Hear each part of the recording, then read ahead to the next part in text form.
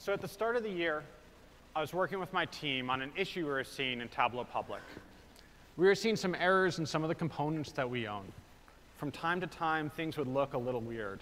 So we got some data, we asked some questions, we had a hunch. Turned out that wasn't right. So we got some more data, we asked some more questions, and after about a week, we had figured out the problem. We were pretty excited, because we actually figured out more than just our problem. We'd figured out something a little more broad. It applied to more of the services that we run, and we were excited to show our results. So the next week, we had a meeting put together, and my boss was there, the head of engineering was there, our VPs were there. I was really excited to show off the great work my team had done in the week. And so I walk into the meeting, and I put up on the screen something that essentially looks like this. And it was a disaster. So for the next 7 minutes, instead of talking about the great work that my team had done and all the insights we had found, I was reading labels to the people in the back of the room or explaining what axes meant. And I realized I had fallen into kind of this trap, this fallacy, and that what I'm going to do is I'm going to create the one dashboard, the one view of my data that's going to be the source of truth. And while this is really kind of a compelling thing to do, it sounds like a great idea, it actually makes your job a lot harder than it needs to be. My name's Dan Leventhal, and in the next half an hour to an hour, we're going to talk about how your data speaks to different audiences and how you can actually make your job easier by making different views on that data that speak to each of those audiences. So a lot of organizations have some kind of key metrics or numbers that they're trying to move forward. If you're in a sales organization, you're trying to close sales and hit a quota. If you're in an engineering organization like mine, maybe you're trying to keep your bug rates low or reduce the number of errors that you're seeing in a system or something like that. Now, this is not the only thing our teams are trying to do, but it's some number that a lot of people care about. So again, it's kind of tempting to think that great, there's some number, a lot of people care about it. I'm going to create one dashboard that just works for everyone. And there's a lot of great things about that idea. One, it's a single source of truth. Everyone knows what it is. Everyone knows where to look. Everyone knows where to find it. You can email the link around. Great. Everyone's looking at the same thing, having the same conversation. The downside of that is that it never quite works. The data kind of has way too much detail for the high-level view or people who aren't in that part of the organization, or it doesn't have enough information for the people who are actually trying to do the work and move things forward. So I've come slowly to this idea that one dashboard's the wrong way to go. Now I'll create one data source, and then I'll create views of that data to meet different audiences and provide what they need. So we're going to talk about the kind of 3 canonical audiences for your data. We're going to talk about building the right views for each audience, and then I'm going to go a little bit into taking advantage of some of the features Tableau offers to bring data into the conversation and into some of the workflows you have around data. So for any key metric, I'm going to argue that there are kind of roughly 3 audiences. Now, your organization might differ, but it usually falls into some bucket like this. There's a high-level kind of view, and the easy people to think about there are organizational heads or execs. But there's also people outside of your organization who might be interested in it and don't just have all of the context to understand the details. The key thing that you want to get there is the number good for some definition of good? Or are you on track? Again, it's is the organization on track? If great, we can move on. Then there's the mid-level, which I really think of as being for middle managers. Now, I myself am a middle manager. I don't think of that as a bad thing. I like to think that I do something useful. But the kind of questions that I have is, how's my team doing? Are we on track? Is anything falling through the cracks? Where should we focus our attention? And then there's the lower level, for the people who are actually doing the work and moving the ball forward. How much detail can we give them? What can we do what data can we give them to make progress on their work? So I'm going to make it a little bit more concrete with an engineering example, and then I'll talk about another example in a minute. For a high level, the engineering The head of engineering might care about what is the error rate for our services? How's public doing? How's Tableau Online doing? At that mid-level, for a manager, I care about what are the components that my team owns? Are they working correctly? What's the error rates in my area? And then for specific engineers on my team, they want to know everything about a specific incident. If the number of errors goes up a lot, they want to know what was happening right before that, how many users are affected, are there specific machines that are having problems? How can we give them everything that we can so that they can make progress and get the job done? I'm going to make another example from sales. Now, I'm not in the sales organization, so if I'm wrong here, please give me kind of benefit of the doubt on that. But kind of at a high level, there's some obvious people like the head of sales. There's also people just outside of the organization. So I'm not in our sales organization, but I still want to know kind of how's sales doing? How's the quota going? Excuse me, how's the quarter going? At a mid-level, you maybe have regional managers who want to know how's their team doing against their quota? Are there areas or people on the team who need help? And then at an individual level, you have salespeople who are trying to close specific deals, move conversations forward about a customer. So they want history with that customer, any communication or notes that you've had, and kind of everything we can give them about that customer. So those are kind of some examples throughout organizations. The next thing I talk about kind of how you think about building these dashboards and building these views. So for that high-level dashboard, the big question you're trying to get at are things on track? And there are a few design considerations when I go into building a view like this. The first is kind of where this view is going to be viewed. And that might seem silly, but with these kind of high-level things, you're often shown in an email, or someone took a screenshot on a projector like this, or maybe in front of a big meeting, or sometimes on a mobile device. For those reasons, you often want to make the text big and legible. And the way that I figure this out, and it seems silly, but I actually will put it up in a conference room. We have a bunch that are similar, and then I'll go to the back of the room and make sure I can read it. It's really easy if you're in a conference room to just focus in on your computer where everything's very legible, but if the person in the back of the room can't read it, it doesn't really make sense. Then I try to keep it simple, just a couple of charts to really get the point across, and add meaningful labels. And this is one that is easy to look over, but I can't tell you how many axes I've seen where the label for the axis just says value. And it's kind of hard to know what that means. The next thing I say is test it. So I'm in software. It is rare that I write code and it works the first time. It's really hard to get things right the first time. So for this, it's actually relatively easy. You can find someone in another department or a little bit outside of your circle who can take a look at what you've built, maybe ask them some simple questions. Do they think that things are going well or not? How do they understand the chart? And so you don't necessarily need to get the opinion of some exec in order to understand if that view makes sense to a higher level or to people who don't have the same context. Bringing it down a level to that mid-level view, we have different design considerations. I work with a lot of managers. We're often in meetings, and everyone in a meeting has a laptop. So whenever I think about that kind of mid-level view, I'm designing for someone who is probably working on a laptop. As if I create a dashboard that's way too big, it doesn't really make sense for that audience.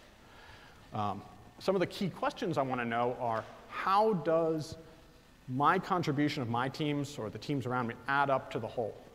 So what my team is doing is a small fraction of the bigger picture or a large fraction, that's going to change how I want to prioritize my work. And then the other thing that I want to know is there anything falling through the cracks? So an example for me is if there's a bug that's on my team but not assigned to a person, it's unlikely that anyone's going to go fix that bug. So I've created a few views that I expect to be empty, and when there's something in there, it's a good alert for me to know I should go do something about it. Again, it's important to test this, so I'll find another manager, maybe someone on a team next to mine, and ask some simple questions by showing the same view filtered to their team, and ask things like, how's your team doing? What do you think is missing from this? Or what do you think is on here that's actually not needed? And finally, for that task level view, it starts to get really specific. You want to get a specific job done or help people get a specific job done. In this case, it could be viewed on a desktop or a laptop or maybe an iPad. Depends on how your organization works and the people within it. You want to see what information you can put on there that can help someone move the job forward. Again, you want to test it out. Show this to someone working on a project. Is this the information they need? What else is useful? The other thing that often comes up here is what links or external resources can you just provide a couple links for them because, hey, they're always going to this external site. So there are small things like that that can help people in their workflow become a little bit more efficient. OK, I kind of talked at some vagaries. I'm going to go to a dashboard and get a little bit more specific about all this. So here's a dashboard. Oh, apologies.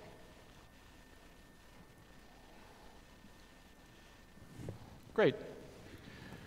Here's a dashboard that I built where I've tried to kind of do an example of these 3 levels. Now, I built this from the Superstore data set, which comes with Tableau. So it is fake data, but I thought it might be something that people were familiar with. The specifics of the views are not the most exciting part. What I think is really interesting here is just the concepts and some of the design considerations. So here I have a kind of a high-level overview of our sales. You can see the current quarter here, 2018 Q4, and we're in the middle of it. I've highlighted the quota in this reference line here. And then down below, I have a similar view, shifted a little bit, and I have the same quota target highlighted here. Now I'm going to go to a kind of a regional overview. This is a lot more detailed. And in my hypothetical sales situation, I'm going to say that each manager has a different region. So here, the manager can go in and filter to the region that's of interest to them. Finally, I have kind of an individual customer point of view, and you can see that I'm getting much more specific about things. In this example, I'm looking at things like how long orders take in the shipment mode depends on sales, and so created things where I can select some marks and then see the details about past orders on the right here. That maybe is useful in terms of moving something forward with a new account or understanding a previous issue. I'm going to come back to that kind of overview dashboard because I think this is one where a lot of people don't fully take the time to optimize this dashboard for the design that's needed. So on the bottom viz, I've actually already increased some of the fonts so that they're easier to read in the back of the room. I'm going to go through and actually do that to the top view as well, just to see how to do it in various places. So for this reference line, for instance, I can click on it, format. I'm going to change the number format to currency, remove the decimal places, and change the units to thousands.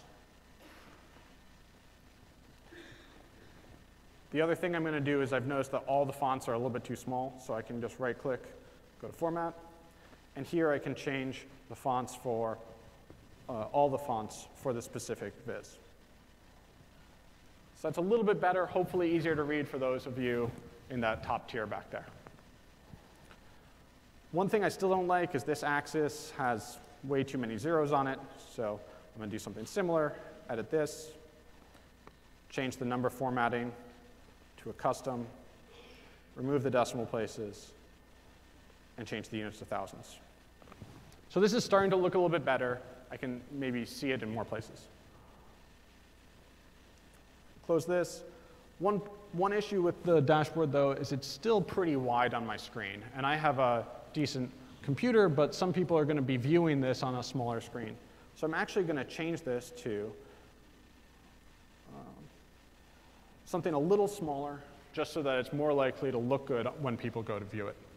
I still think it's a little tall, so I'm actually going to modify the height down to 700 pixels. And it's starting to fit. One thing I don't like here, though, is I've added a scroll bar. So I'm going to select this viz, and I'm going to change it to fit height. So in this case, what it's done is it will squish the visualization so that it fits in this space. It's not necessarily the only way to fix that kind of issue, but it's just something that worked well for my consideration. So the next thing that I'm going to look at is some of the labels. This day of Q might make sense to some people who think about quarters a lot. In engineering, we don't always. So I'm just going to go do a quick modification to that by double-clicking and give it a better name. OK, so that's a little bit more readable. The other label that I'm not sure about is this running sum of sales. It could probably be a little shorter. I don't know. I don't have a great idea, though. So actually, what I'm going to do is I'm just going to leave it. And then if I show it to a few people and they're confused or have a better idea, I'm just going to incorporate that later. I don't have to be perfect the first time. I can treat this as a draft.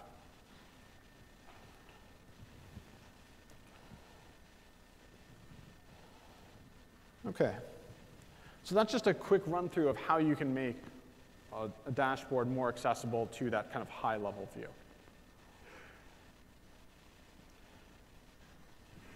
Next, I want to go over kind of some of the other features in Tableau that help you bring this data into the conversation and and optimize it for better screen sizes. So I'm actually going to go touch on a bunch of topics at a somewhat high level here, but there are more talks throughout the rest of the conference that go into all of these at a greater depth. One of the things that we talk about on my team is if you don't know about a feature, it's hard to go learn more about it. So we want to kind of just touch on some things at a high level. The first thing is that you can make mobile views. So you can customize the layout of dashboards so that when people go view it on a phone or an iPad or some other tablet, that it will look good for that device. And that's great for consuming data on the go. The next is something called customized views.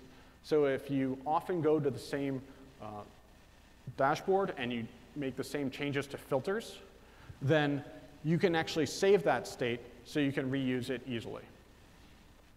I'm going to show you a little bit about alerting so that Tableau will email you when something interesting happens. And then also show you subscriptions so that you can get data delivered to your inbox, say, every Monday morning before you start your day. And then I'll also talk about commenting, where you can have a discussion about data right in place. OK. And so with that, let's go take a look. So the first thing I'm going to do is make a phone layout for this view. So these kind of high-level views are often the kind of thing that someone wants to do a quick check, see if everything's good, and if it is, great, you can move on. It's great for looking at something on a phone. To do that, I'm going to go click on Device Preview. And this gives me something we call Device Designer. In here, I can look at what my dashboard will look like on different device types. Here, I can select a device for a desktop, a tablet, or a phone layout. I'm looking at phone. And then I can also select a specific phone if I want to optimize the dashboard just for that specific phone. In this case, I'm actually just going to pick a generic phone layout. Now, I'm going to click the Add Phone Layout button. And Tableau will automatically try to relay out my dashboard so it works well on a phone. At this point, if I like what I have, great, I can be done. If I don't like it, I can start modifying the dashboard as I think makes sense for this layout device. So here, I actually feel pretty good about it, and I'm going to publish it to my server.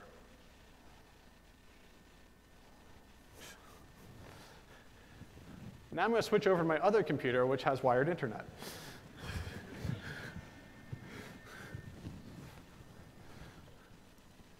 So cooking show style, I have actually published the dashboard we were just looking at to a server. And I'm going to refresh it just to make sure that things are actually loaded the way I think they should be.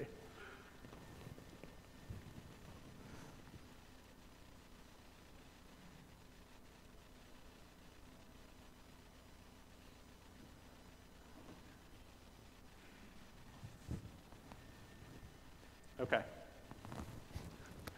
Great. So I've created a mobile layout, and I've published my view. Now if someone looks at this overview viz on their phone, they'll see something that looks a lot better for their mobile device. OK. At this point, I'm going to go over and look at the overview, the regional overview for the different regions. Here, I can filter down to the region of interest. And in this case, I'm going to say that let's say I am the manager that's looking over the East region. Every time I come to this view, the first thing I'm going to want to do is go filter down to the region that I care about. So Tableau actually has a feature to make this easier. It's called custom views. In this case, I've set up the filter the way that I think is interesting, set it to East, and I can come over here to this view button and click on that. Now I can create a custom view. I'm just going to call it East. And I can also make it the default. So whenever I come to this dashboard, for me, it goes to this view. If other people go, they'll still see the normal default view. I'm also going to make this custom view public in case people on my team want to see this dashboard the same way that I see it. So I'll select that and hit Save. Again, now every time I come back to this dashboard, I'll see it the way I left it. I'll also, if you've noticed, the URL has actually changed. So if I want to email this around to other people, they can see this dashboard the exact same way that I'm seeing it now. Another piece that comes to mind is I'm noticing that something's going on in New York. The count of different product names seems particularly high.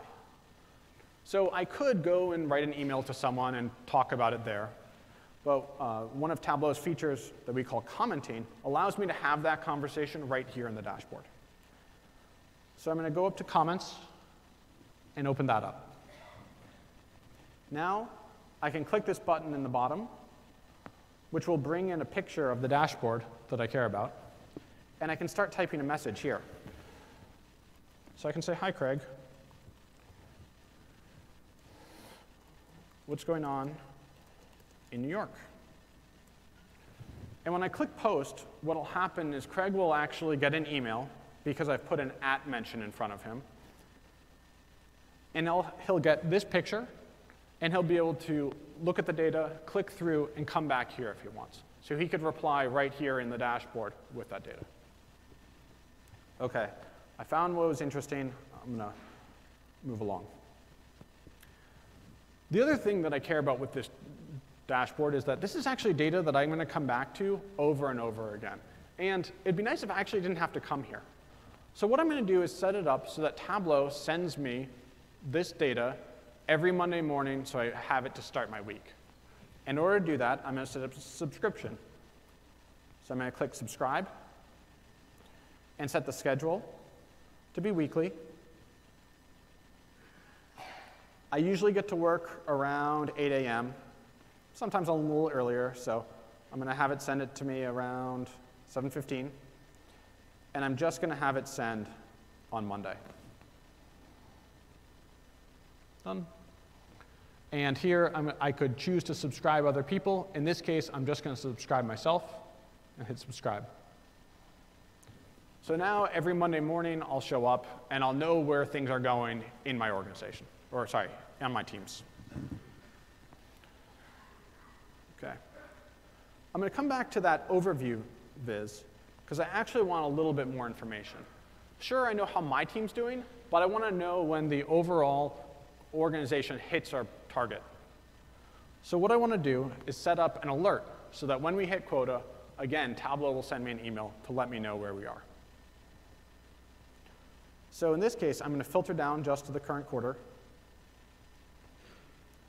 then select the axis that I'm interested in, and click Alert.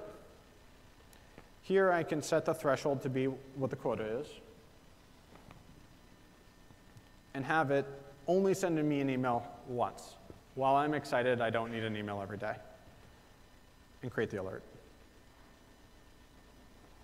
OK, so now whenever we hit our sales quota for this quarter, I'll get an email.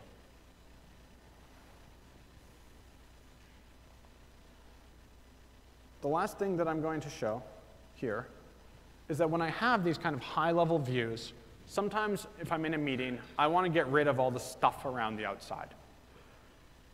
And so whenever I present something like this, I'll often use the full screen button in the top left, right, to get everything out of the way and make my data front and center. This, again, helps with the conversation and helps people know what we're focusing on.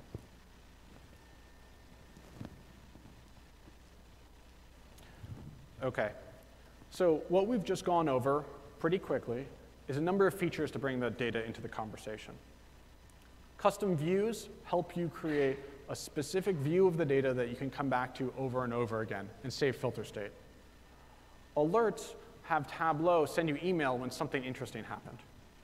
Subscriptions allow you to bring data into your inbox every day or every hour. Commenting is a way to help you have a conversation about the data right in place, right next to your dashboard, so you don't have to go off into another system. And then full screen is just a great way to get rid of the distractions.